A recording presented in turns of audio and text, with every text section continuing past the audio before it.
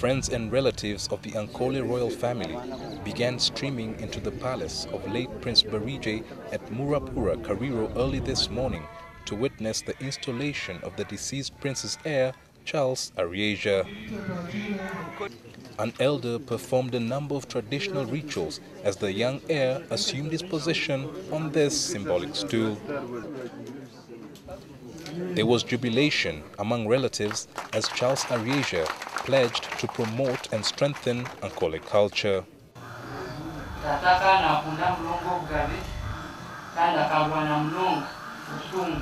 Unfortunately,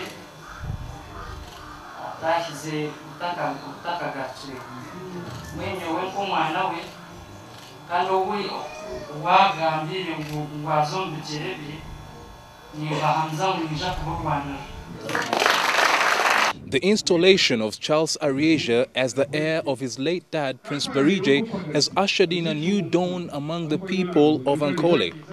And although this wasn't a coronation, it has revived in them some hope that he may one day become king of Ankole.